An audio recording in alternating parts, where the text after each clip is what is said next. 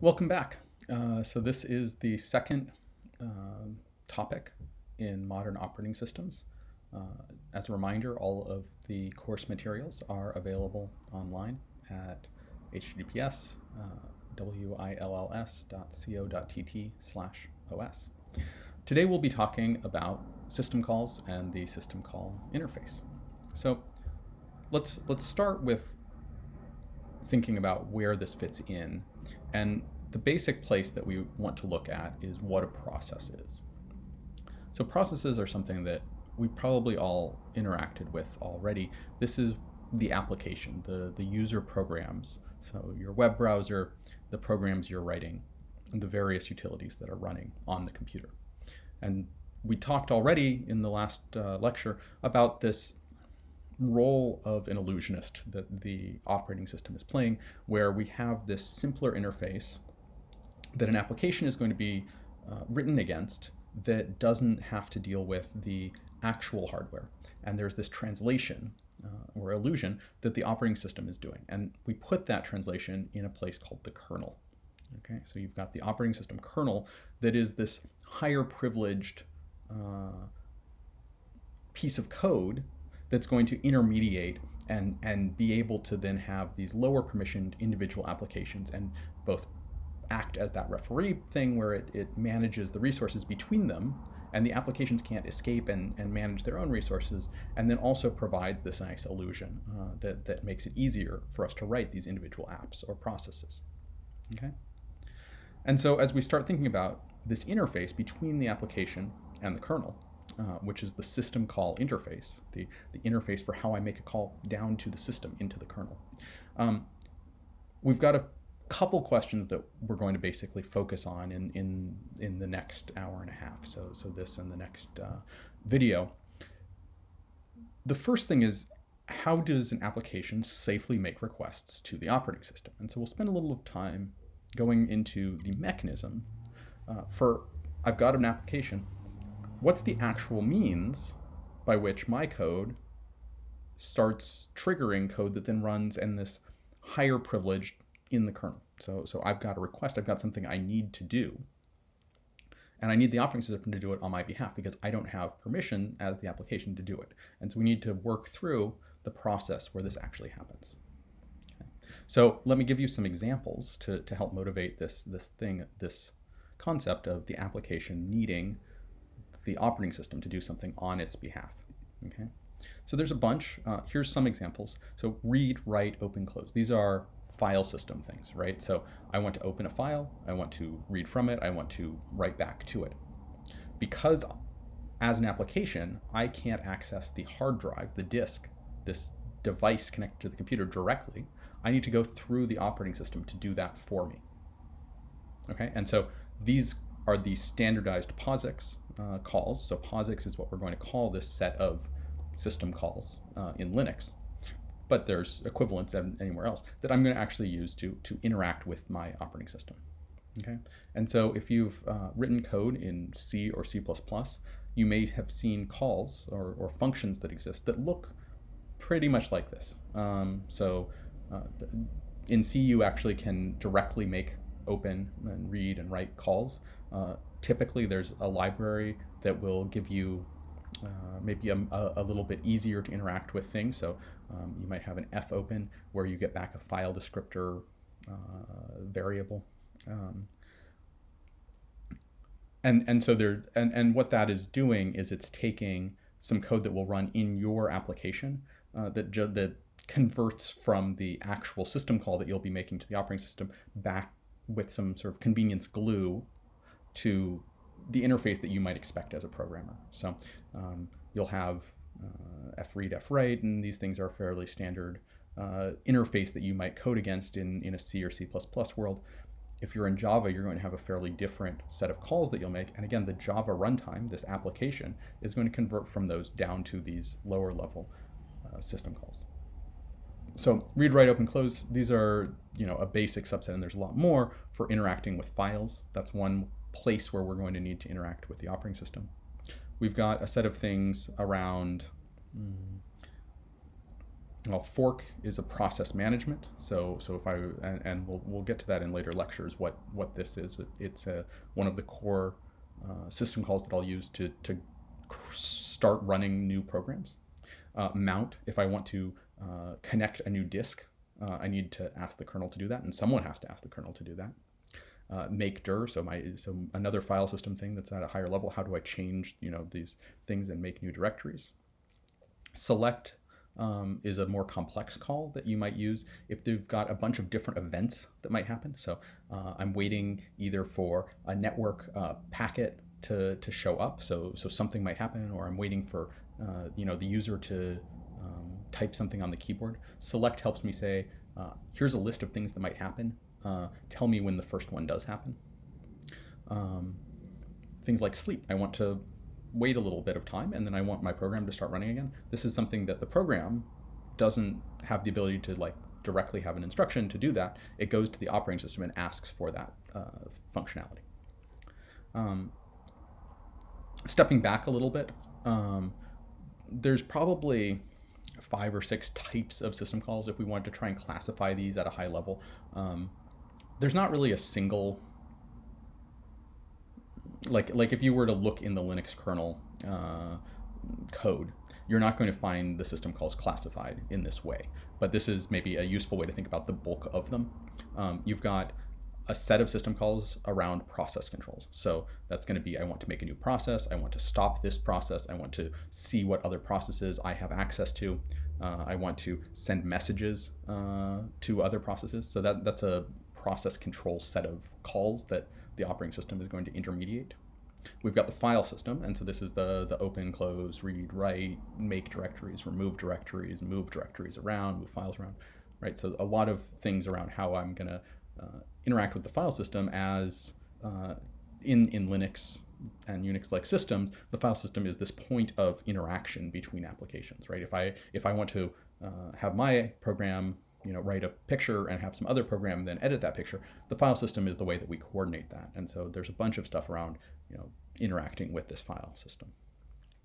Device manipulation. So if I need to interact with the USB printer, if I need to interact with the mouse and or the keyboard or the display, if I want to be writing pixels onto the display in an optimized way, or interact directly with the GPU to do parallelized computation or CUDA or these various types of device-specific interactions, I need to get permission from the operating system and then have the operating system help me set up and interact with those devices. As a user program, I don't have the permission to directly send messages to devices on the computer. There's a set of things for learning system information. So I might want to learn what time is it, what version of the system is running, so that I know how to interact with it correctly. So there's a set of things around this information gathering and understanding what environment I'm in, and learning things about the kernel itself. And then finally, there's a set of things around communication. So sending, receiving messages, and this maybe goes into process control, but you're not controlling per se, but the actual receiving and sending of messages of various type, and that communication would be a way to classify a subset of the system calls.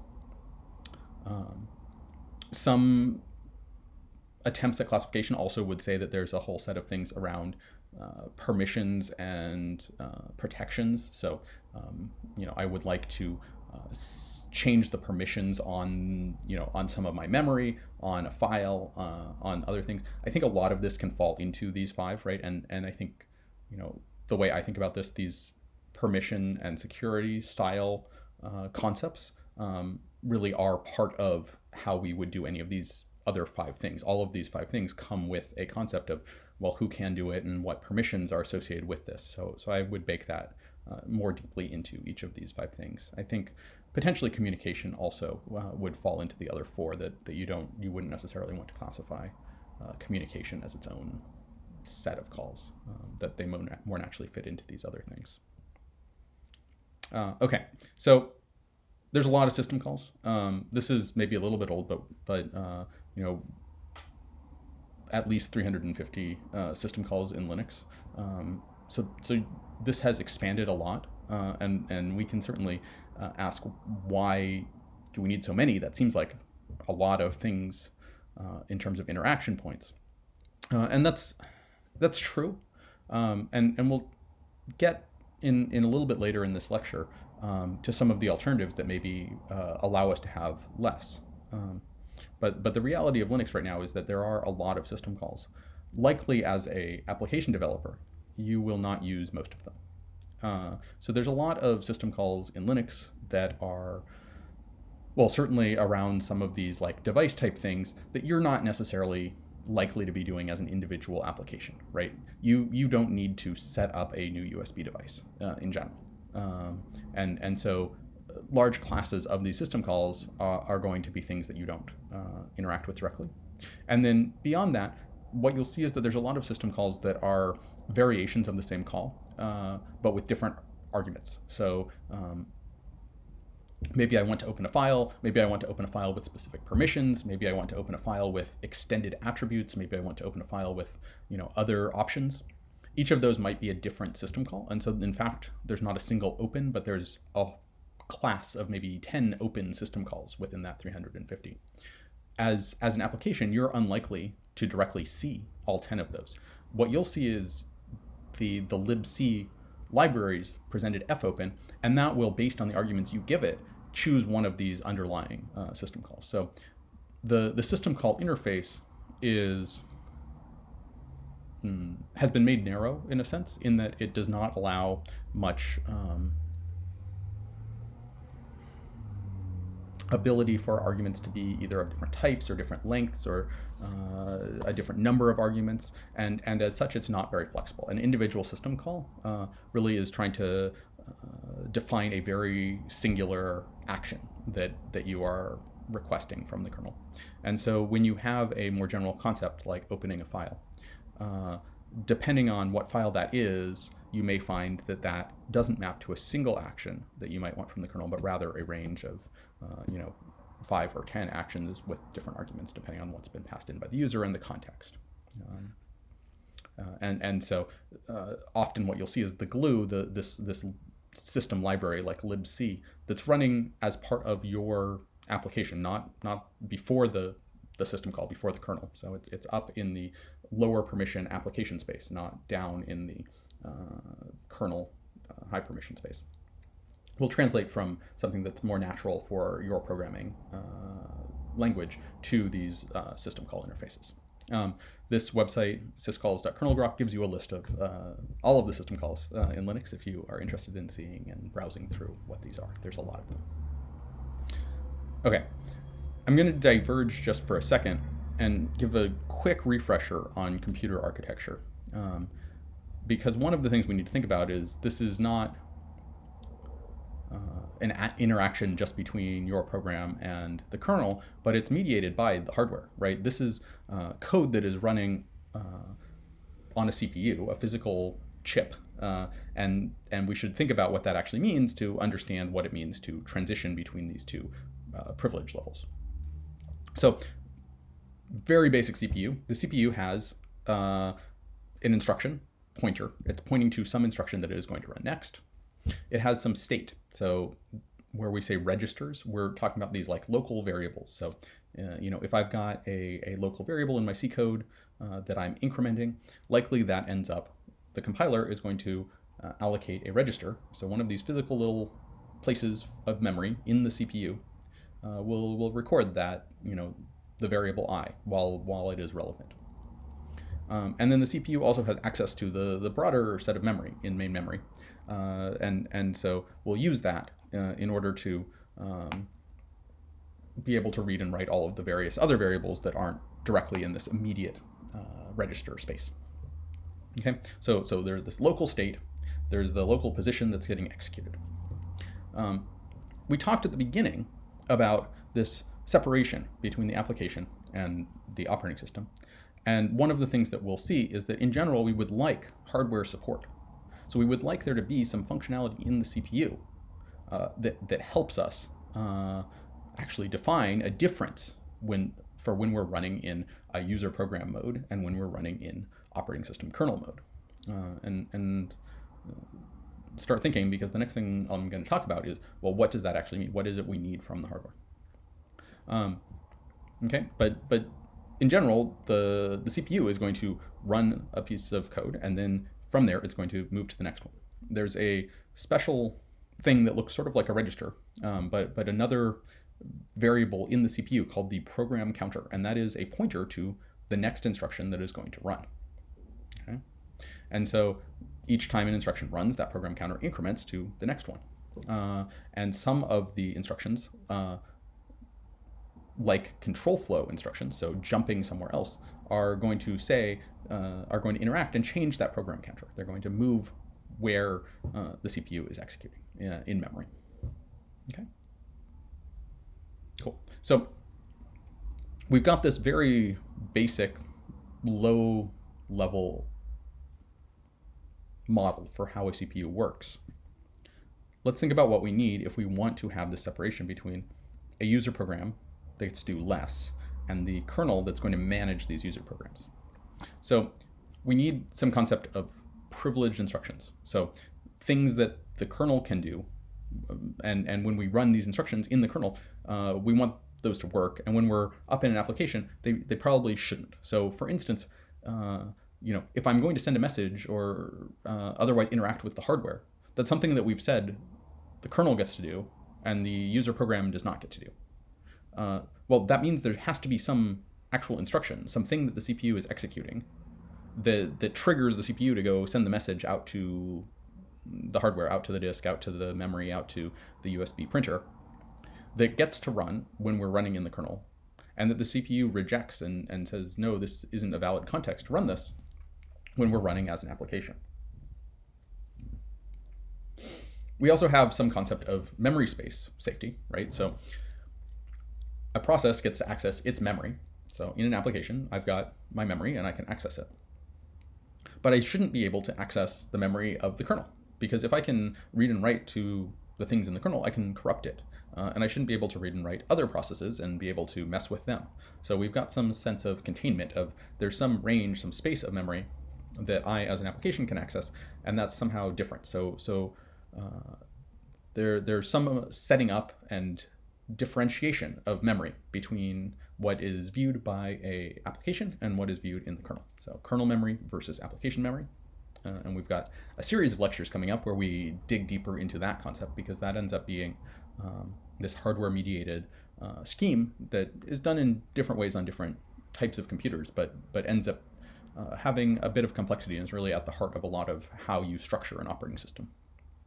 And then finally, we need to think about how the kernel regains control. So if I've got a program that goes into an infinite loop, it just keeps, doing a for loop and incrementing a counter.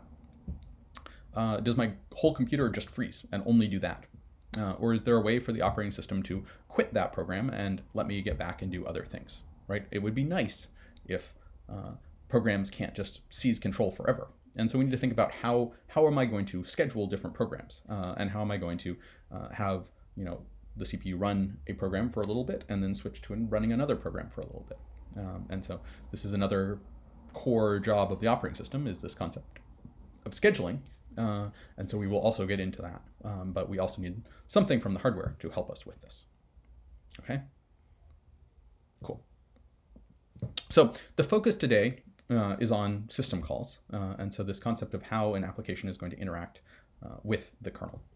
So what does a system call look like? Well, it is a architecture-specific call in general, and what that means is the instruction, the specific thing that I'm going to trigger the CPU to do, well, that's based on what CPU I'm running. So if I'm running on a x86 PC or an i386, so this is an Intel or AMD style desktop or laptop, the assembly, and this is x86 assembly, because your assembly, your actual instructions that you are going to have your CPU run are specific to that CPU, will look like interrupt int code 80. In 64-bit x86 64 architectures, so this is newer Intel PCs, they have a larger range of instructions the CPU can execute, and there's a specific system call instruction that you would run. On things like ARM, So this is a lot of cell phones, smartphones will be using an ARM processor, and many embedded devices will be using ARM. There's a system, or there's an assembly instruction that the CPU recognizes called software interrupt, SWI, and typically that just needs code 0. Okay, so we'll look as we dig a little bit deeper into this at specifically the x86, the older desktop thing as a standard that is a reasonable place to start in your understanding of sort of how this architectural support works. So what is an interrupt, right? So an interrupt is maybe easiest to think of as a specific pin on the CPU where when some external device, the real-time clock, the network card, the disk, the keyboard and mouse, any of these bus activities of external devices, has an event that it needs the CPU to respond to. It sends a signal, an electrical current on that pin. And the CPU, this complex circuit, when it sees that the interrupt has been triggered, it will jump to a specific piece of code. The program counter will change to an interrupt handler. So an interrupt handler basically means, right, returning to our diagram of the computer architecture, that the program counter is going to jump to some specific place that's defined in something called an interrupt handler or interrupt table, because often there are more than one place, depending on the type of interrupt that's happened, that code might jump. The registers will need to get managed somehow, so the state the CPU is in will suddenly change. Okay, so it's suddenly in this responding to this external signal. And so essentially what all three of these instructions are doing in various ways is they're saying, I want to act like this interrupt thing from an external device has occurred. So I am saying that, hey, respond in the same way that you would that some event has happened. Because typically what this interrupt handler is set up to do by the kernel at the startup, as the system starts, is it's going to be a kernel function. So we're now going from code that's been running as the user to suddenly, oh, there's an interrupt, the kernel responds, and now we're in kernel mode. So now we're in the higher privilege mode that's responding to an event, and one of the events that might have happened is a program wanted to make a system call. Right? And so in x86, the code 80 is, oh, an event happened. What event happened? Well, event 80, which is a program wanted to make a system call. Cool. So what does this do? Well, it acts like a hardware code, right? And code 80 in the case of x86, and it's a specific place to jump in the other two. And it's going to act like this. It's going to follow the same procedure. We need to validate the user input. We need to make sure that the things that have been passed as the system call are allowed, that the file you've asked to open, you have permission to open. We need to understand that this input is valid input, that it's memory that the program set up and is allowed to access. We perform the requested task if it's allowed, and then we return back to the user program. Right? This is like any function, be it in your program or in the kernel or whatever, it's a function. You get input, you make sure that input's okay, you do the thing that you're asked to do, and you return. Right? Like this is what a function looks like. Cool. Okay. So how do we validate input? Is it possible with more than 350 of these that we're going to validate all of these without bugs? That's a big surface area, and yet this is an important question to think about, because we've set this boundary as our permission boundary, right? This is the thing that separates unprivileged user code from this higher privileged kernel that's dealing with the actual hardware.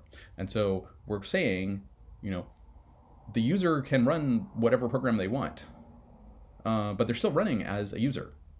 And so there's this boundary we've set up. And we're saying across these, 350 or so system calls, you shouldn't be able to start running arbitrary code up at this higher permission level. Especially if you're not root. If I'm a normal user, I can make system calls, but that's not full control of the computer. But this is a fairly wide interface, right? Like this is maybe more function calls than a lot of things that we would define as our sort of security interface for how we understand about elevating permissions. And in fact, we found that, you know, that is a very wide interface. So there continue to be things called local privilege escalations.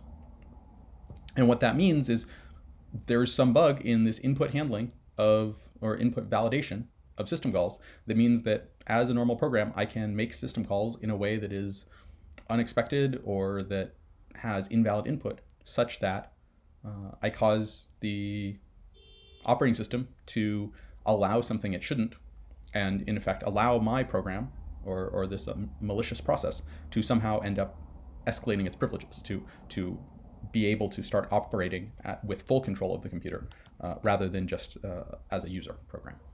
Okay, so probably roughly, I don't know, yearly, maybe a few times a year, we see local privilege escalation vulnerabilities still. This is not stopped. Cool.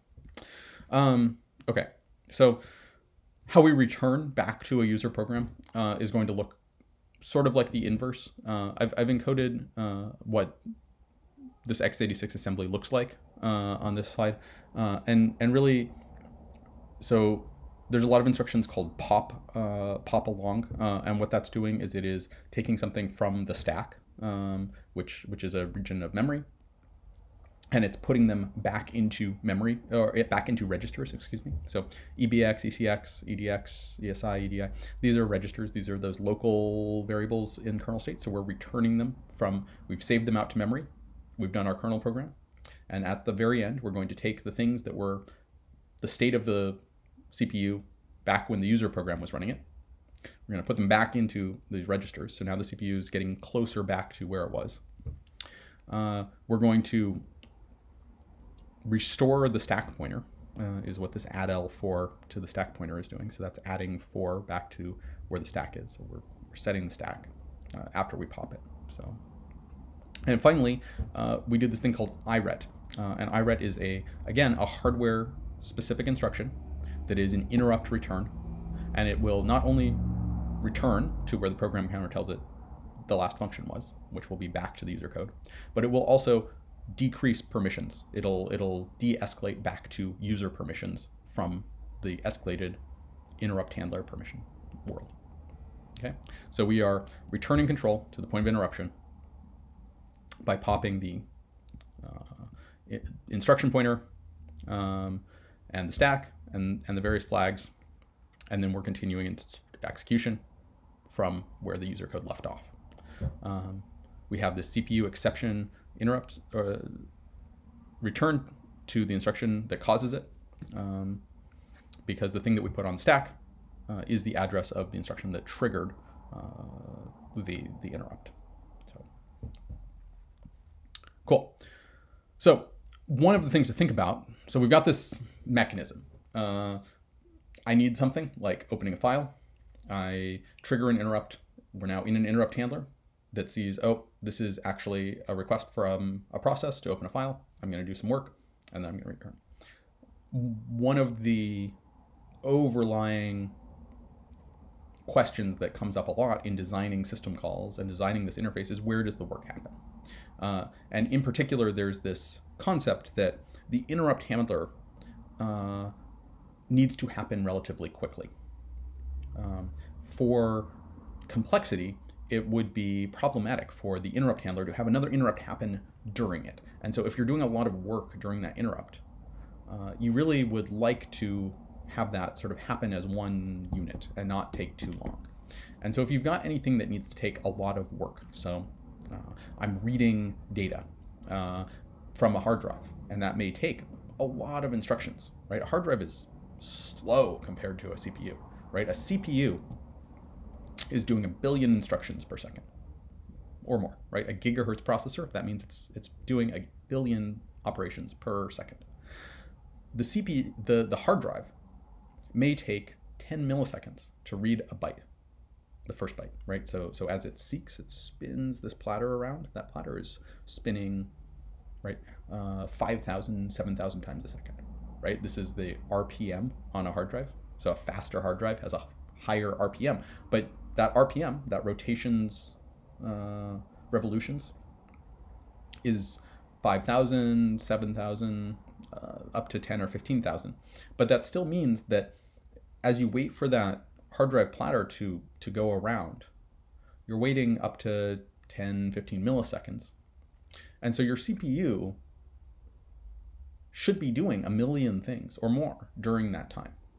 And so you'd really like to not block. You don't want your CPU to just sort of wait for the hard drive to come around, but rather you'd like to have it tell the disk, hey, I'd like the information at position whatever, and then sometime later have that information. But the CPU should go off and be able to do other things during that time.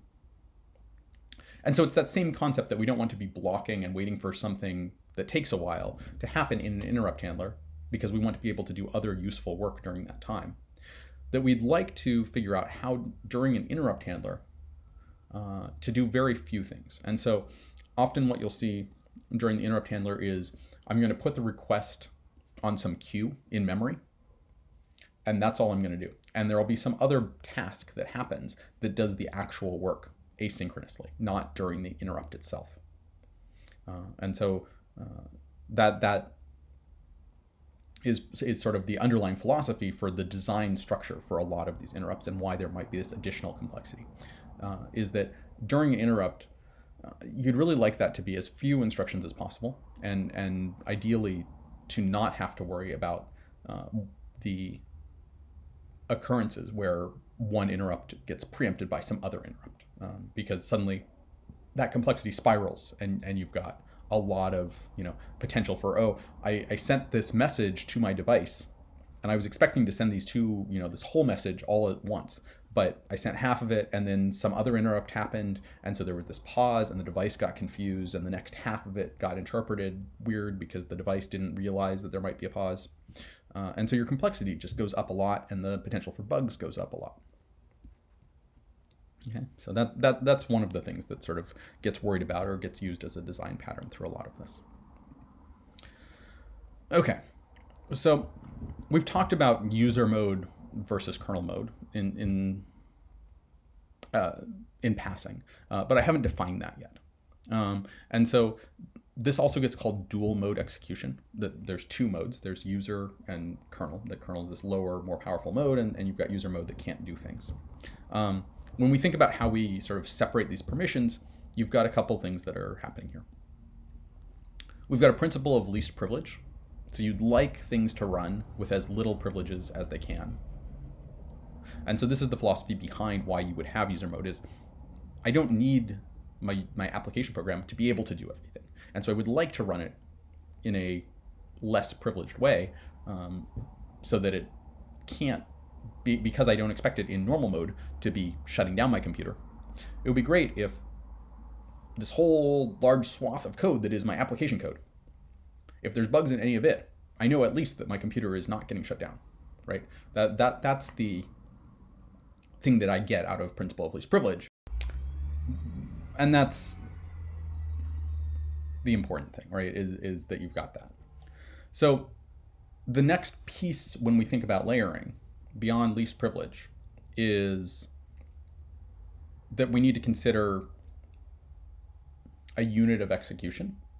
And so this is what the process model is, in some sense, is that the sort of standardized view of how we separate these different privileges is at the level of a process. A process is sort of a self-contained, isolated piece of execution. It sees its own memory and so forth, and is the way that the kernel is going to manage these different things that are executing with potentially different privileges. There's a few other units that come into play, so things like users, and this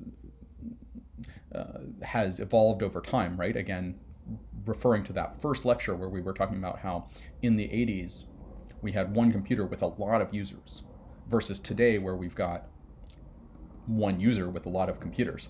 So the ability for a operating system to be managing the permissions of different users has changed a little bit. Our main sense now is that we're protecting different processes and maybe different origins. And so an origin here is this concept of a software developer. So the code that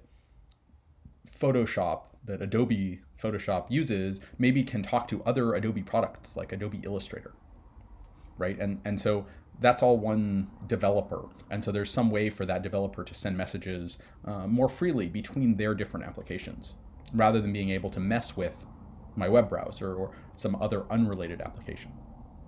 So there's a few different ways, principles, actors, different ways to think about how to split up ownership.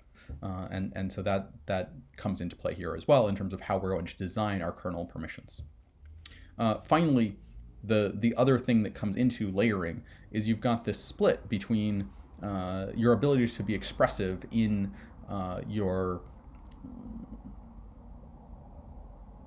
in the way that you are expressing what things can do what, versus how quickly you're doing them, how many checks you're having to do, right? So I could have this very complex model where I define exactly what system calls each process is allowed to operate on, but that means now that there's like some list for every process, and the operating system, as it gets a call, is going to have to find the right list and go into that list and figure that out. And that seems like a bunch more overhead than, for instance, well, all applications can do this less thing. And so I just have a single list and I know exactly what I should be checking directly. So there's a balance here in terms of how fine-grained and what level you can specify things about your privilege, and in comparison, how much complexity you're introducing.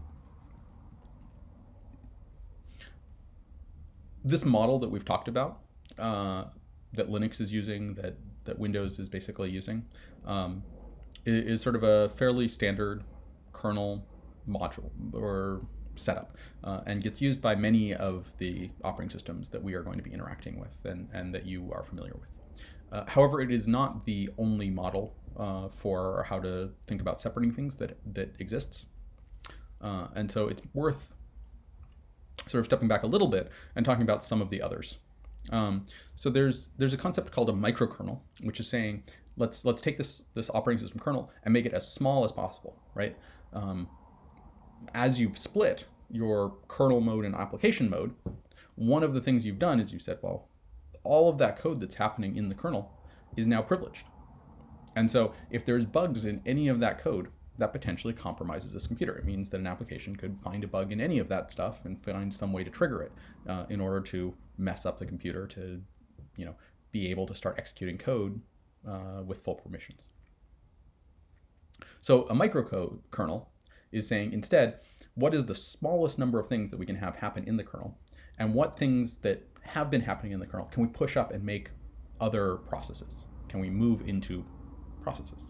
And so it moves things like the file system and some of the memory management even up into processes.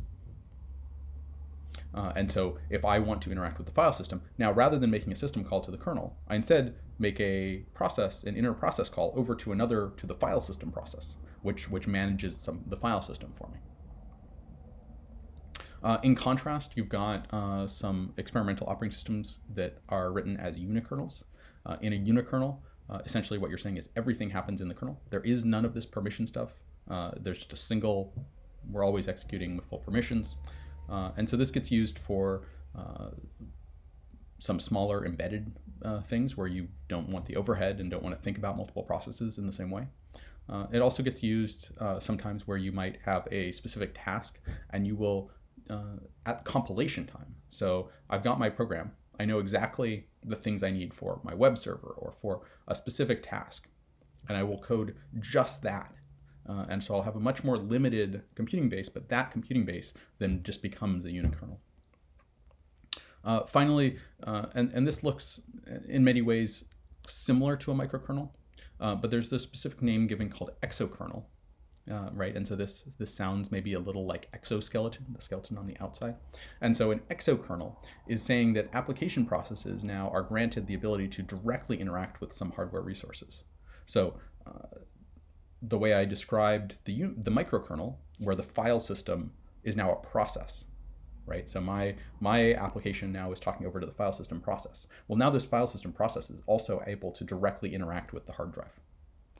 That is not mediated by the kernel, and so we're actually now increasing the privilege of these user processes in some specific, maybe limited fashion, so that some processes can directly interact with the hardware. This gets used as a performance enhancement of some sense, which is, in particular with network access, you might not want every network packet to come into the kernel and then up to my process. I might want my process to be able to directly interact with the network so that there's less context switching, less of these system calls happening.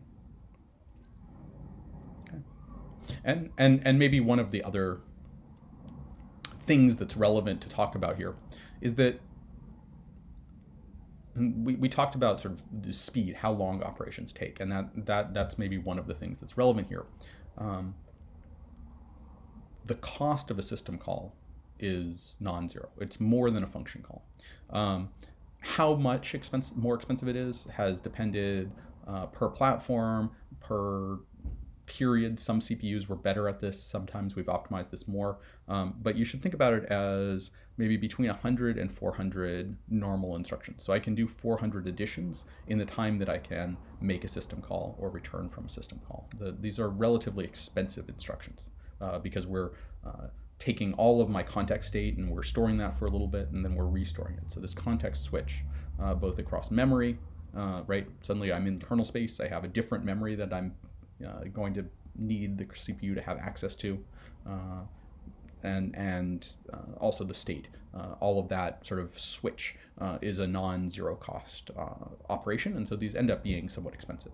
And so that is a reason why you would, in some high performance things especially, want to directly be able to interact with hardware without having to switch back and forth between the kernel and the program. x86 has a ringed metaphor for how you're executing. Ring 0 is what the kernel runs in. That's the highest permission. All of the various CPU calls are enabled.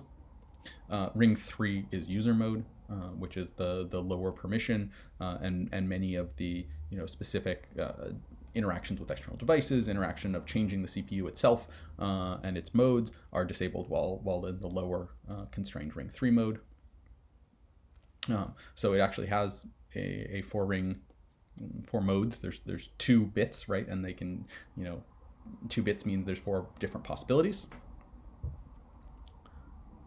Windows, Mac, Linux typically are only using Ring 0 and Ring 3. In the early days of hardware virtualization, so this is, you would be running a virtual machine of another operating system in yours. I'd say this was, we're talking late 90s, early 2000s. You had an era where many desktop CPUs did not have an extension called hardware virtualization. So this is Intel VTX, but there's a couple different names that have happened.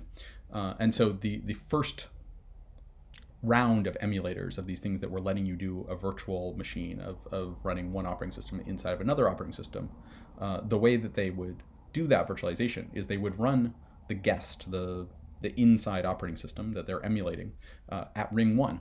And so this additional ringed tier was made use of, where programs running in the guest, when they had an interrupt, it would get handled by Ring 1, and when that operating system tried to do something that it wasn't allowed to do, that would get handled by the host that was, the external operating system that was running the virtual machine. Cool. So I'm going to pause here, and we will switch over to the second video.